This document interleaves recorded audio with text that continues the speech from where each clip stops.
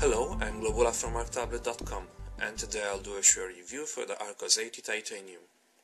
This is an 8-inch tablet with an IPS screen that has a resolution of 1024 by 768 pixels. The tablet is powered by a dual-core CPU at 1.6 GHz. The graphic and the gaming side is covered by a quad-core Mali 400 GPU. There is plenty of RAM, 1 GB more specifically, which should be enough for the most of the apps on the market.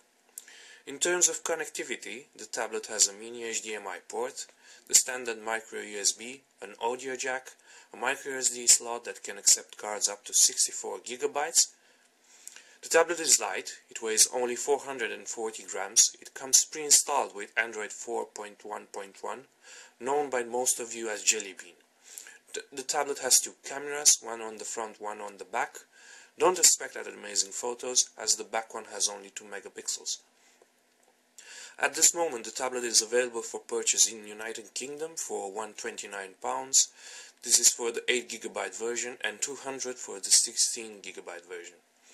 In Europe and United States, the tablet should be available starting from March in most of the stores for a price of €169 and respectively for the US market $169. If you enjoyed watching this video, please follow our channel on YouTube. Thank you.